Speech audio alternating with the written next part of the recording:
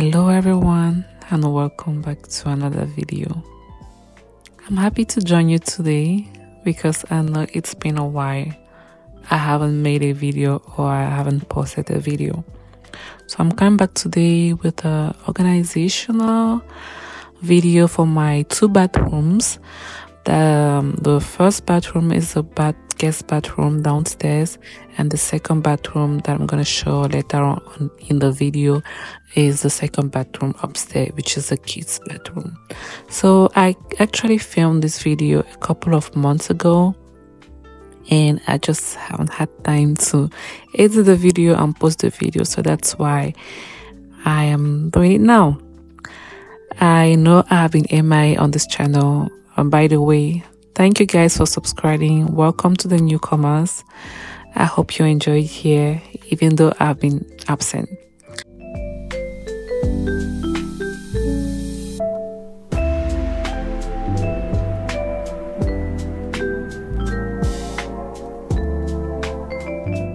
I've been gone for a couple of reasons. The main one is your girl is a mom again. I have 3 kids. I've had a baby girl by the end of last year.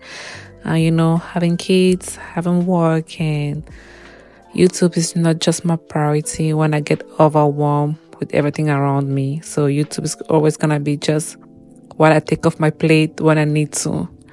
But I have a little time, a little motivation to come on here and share with you the things I've been up to.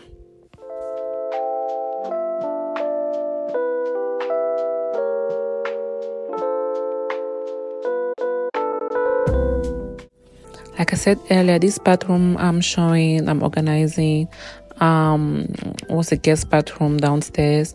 At the time of filming and at the time of trying to organize it, the bathtub was not installed. So a couple of days after, my husband, my father-in-law, and my brother-in-law they installed the bathroom that I'm going to show in a couple of minutes. And I love the doors they picked. So my husband actually picked the door, and I feel like it's just nice. And since it was the bathroom downstairs and it's the bathroom that the guests, when they come to the house, are going to use, my husband was very, very adamant of not having curtains down there. So he actually wanted something more aesthetic, something more nice. And I really like the door he picked, and I love the outcome. And I think that the guys did a great job. Tell me what you think.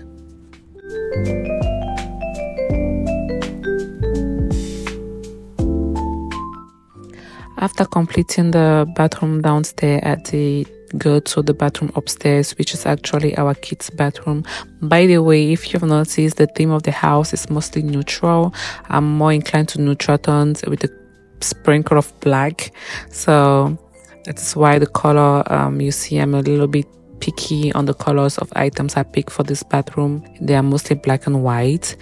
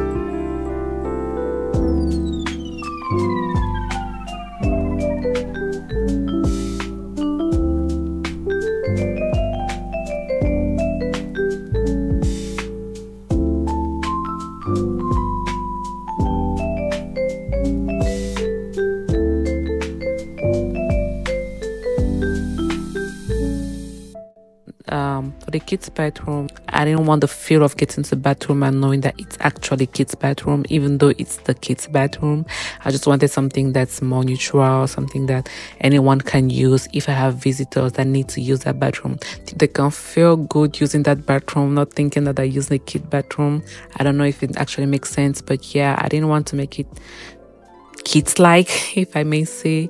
That's why I decided to go fully with the same tone of colors and mood that was going for the entire house. That's why you see I'm picking the black, the white, the neutral, the woods for this bathroom, and I really love the result. Let me know what you think down below in the comment section.